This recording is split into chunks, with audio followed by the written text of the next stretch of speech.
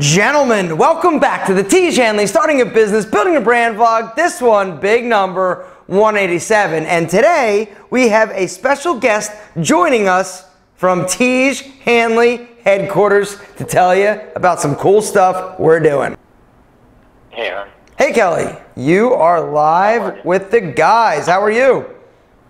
Great. Hi, guys. How's everybody today? I think they just answered that they're doing well. So, beginning of the vlog, I just want you to sort of take a little bit of time and sort of explain some of the exciting stuff that we've got going on at Tiege Hanley in relation to Father's Day and giving and all that kind of good stuff. Yeah, cool. So we just had like a really big launch of what's called like our Impact program, and it's just about having a cause and being cause integrated. And why do we have that? Explain that. Well, here's the thing. We've always had a cause, and it's really been driven by Rob in the beginning of Tiege Hanley, and his concern about guys' skincare and guys' health, and it's related to the fact that his father died when he was 54 from melanoma.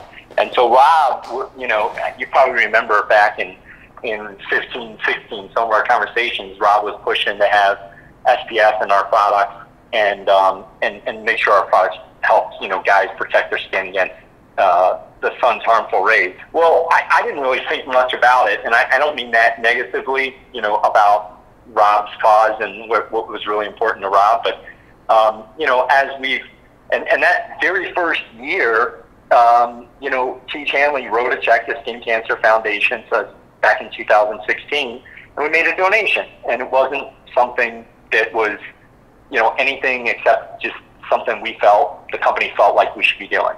And as we fast forward a couple years, we realized that, you know, preventing skin cancer is a big deal, because last year more men than women got diagnosed with melanoma, with skin cancer, and it is the most prevalent forms of cancer. So we just decided that, you know, that we will have a little bit more focus. We already had a focus on skin cancer from the beginning, that we would make it, you know, more visible to our guys. And so, yeah, that's what we're doing. All right, so explain the two programs we got going on. Well, when you come to Tiege Hanley and you check out, you have an opportunity to donate. And this isn't just a, you know, quote unquote program. This is from here to, you know, to eternity. We're going to have the opportunity to allow our guys to donate to Skin Cancer Foundation directly at checkout in their cart. So as a company, we're donating every month to Skin Cancer Foundation. This is an opportunity for guys, if they would like to, they can add $1 to their cart. So that's a big deal for us. And we have at the very bottom of our homepage, there's a little navigation bar for Impact, and they can go and learn about skin cancer and why it's important to us. So that's kind of, you know, step number one for us, is that we launched it. Cool. And then what about the Dad's Day promo? Yeah, so we thought it'd be a great way to approach Dad's Day, Father's Day, to tie in this concept of impact. So really announcing impact. This week's vlog, the one that we're talking about right now, is about announcing impact on our site. And in addition to that, we thought we would do a Father's Day promotion where we would do some matching giving to every time there was a donation during Father's Day, during our Father's Day campaign, we would match dollar for dollar. And we're going to match dollar for dollar up to $5,000. So we'd love to have, you know, to donate $5,000 and match our guys $5,000, and to donate $10,000 to Skin Cancer Foundation. You know, we've set up this program. It's a 5-day program. And when's it start? So when's it start, Kelly? Starting immediately. So it's an opportunity for you know, for guys to donate for Father's Day. Awesome. One other thing that's super cool, Aaron, and I know you know this, and I know, you know, it's an exciting thing for us. The Skin Cancer Foundation, which we Tiege Hanley, joined a couple years back, as I just described, they actually asked us if we would contribute and place an ad and have some contributing article in the Skin Cancer Foundation annual magazine. So this is an organization that is very reputable organization in New York that does, tries to promote skin cancer awareness and tries to promote research to prevent skin cancer.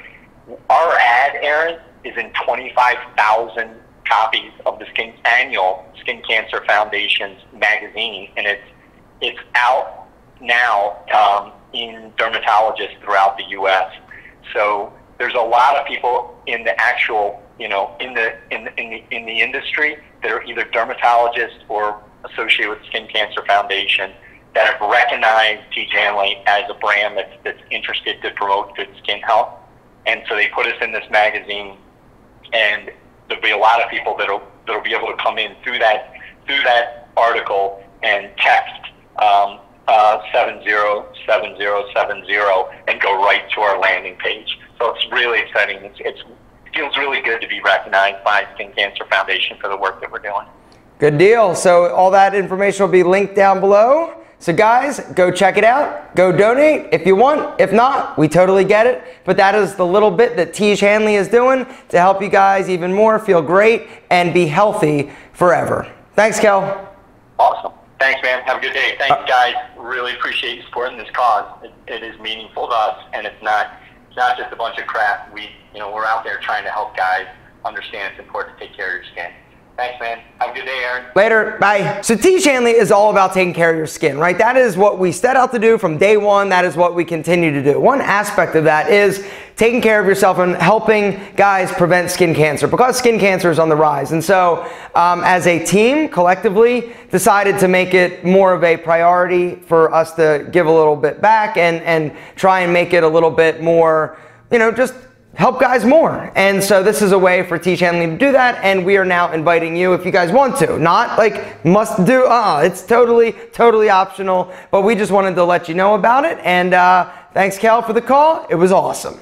So now, gentlemen, what I would like to do is dive into your business questions. Just a reminder, next week on Thursday, Kelly, myself, and Rob are going to be headed to New York. I'm going to be taking this bad boy with me, and I'm going to film the day. We're going to sit down and talk to a bunch of, I think, like editors and people at different publications that deal with men. I don't know who is on the list 100% right now, but I know it's going to be a fun-filled day. I think we have like 5 or 6 meetings. They call them like desk side meetings or desktop meetings or something of that effect. But it's just an opportunity for us to talk and tell these publications and people about Tiege Hanley, what we do, who we are, and what we're all about. And so it's a PR type of move. We don't know what's going to come out of it, if anything is going to come out of it. But anytime you get the opportunity to talk about your business, I think it's definitely valuable. And with Tiege Hanley, we got to scream it from the rooftops if we ever expect to hit our goals, which are lofty and but still obtainable. And so that's what's exciting.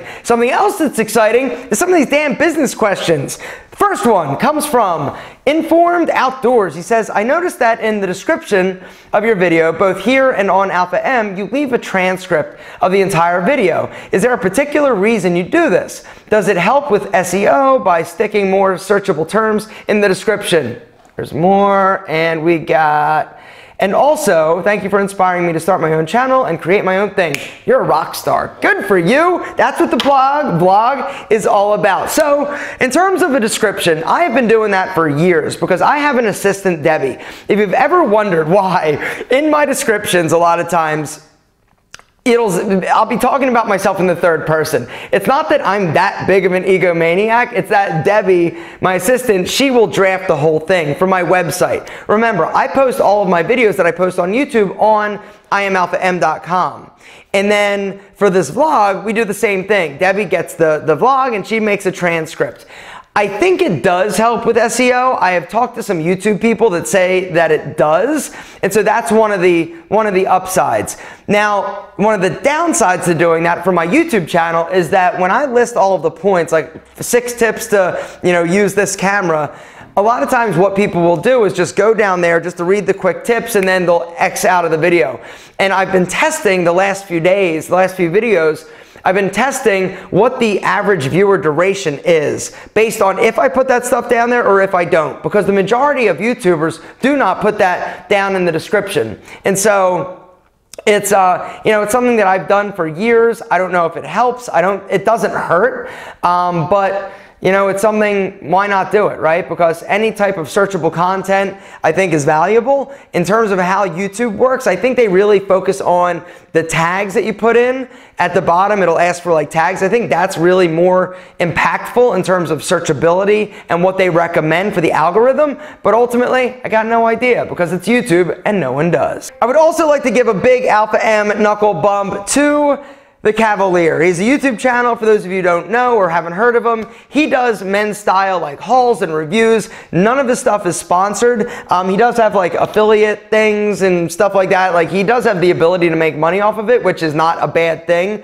But he does, in my opinion, some of the best, most unbiased sort of reviews and analysis of everything from jeans to the best no-show socks. He really has done an incredible job, and he's been around for a while. I've known him for quite a few years, but I've just been really impressed with his content, and just wanted to say, check out the Cavalier. He watches this vlog. He's a cool dude, and he's definitely putting out some incredible content for those of you out there that want like this type of stuff. He goes deep on these topics and really does an amazing job explaining it.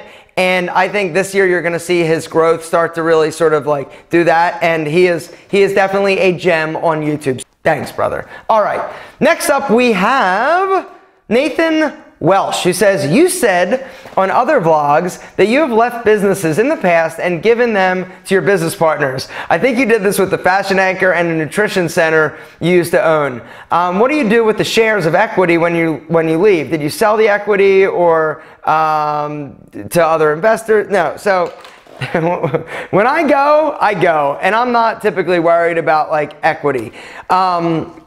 With the Fashion Anchor, that was a unique situation. Like, he and I, this guy Brian and I, we kind of like invested some money, I invested some time, and it was a real business by the time I left. And so I think I had over 50%, I don't even remember. I think I had over 50% ownership in that company. And at that point that I was just tired of like kind of dealing with it, and it just wasn't something I was passionate about. And so if I'm not passionate about it, I really don't want to do it. It was something that I used to be very passionate about, and I would have regretted if I didn't try it. And that's sort of one of my mantras that I always live by is, it's better to try something and not dig it, or try something and fail, than to live with regret. And if I didn't try taking that business and just seeing what could happen, I would have regretted it. And it is what it is. And so with Brian, I basically said, hey, here's the business. I'm going to transfer the URL. I'm going to give you everything, access to everything. But I think I did like a small buyout. It was like, it was small. I think we negotiated. I don't even think it was a negotiation. I think it was like, yo, I'm not really into this. I'm going to give you the whole company. I want something. I don't remember exactly, but I think it was like 25 grand. Hey, pay me 25 grand over the course of the next like 6 months, and we're square, equity, it's all yours. But what happened was not that. He ended up starting to sell them, generating revenue, but then he found out he had a problem with the manufacturer of the Fashion Anchors. And so he had to shut down operations for like 6 months while he worked on trying to get a resolution for this. And so during this time, I felt bad. I was like, you know what?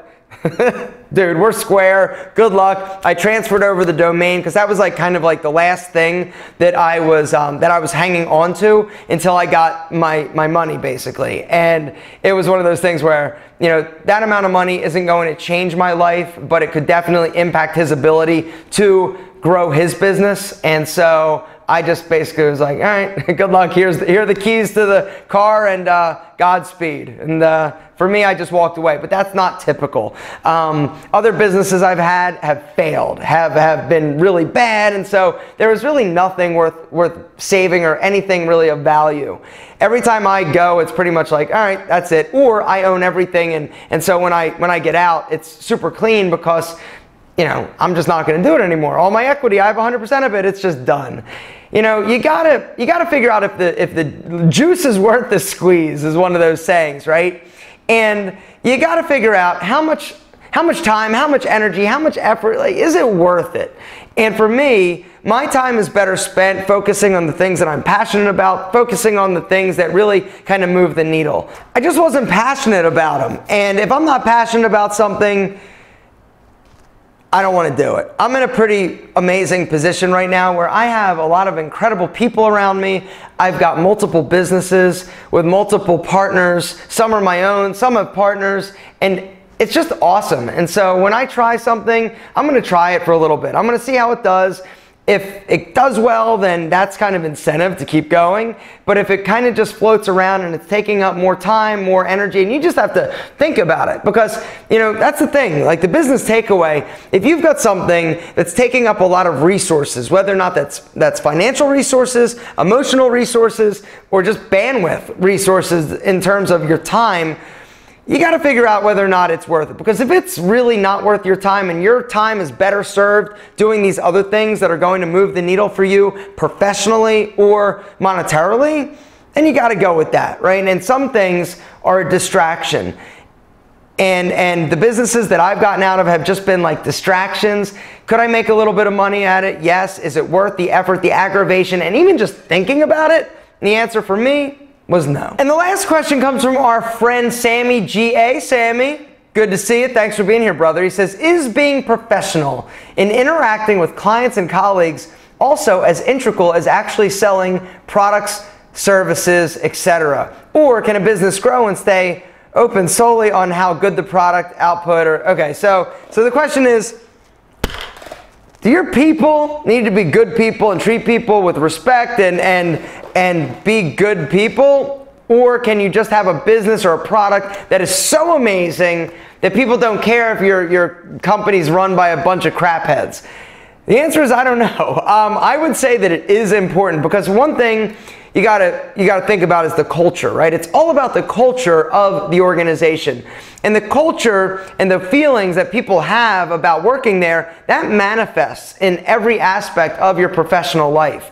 It also impacts the way that you interact with your family and all that good stuff.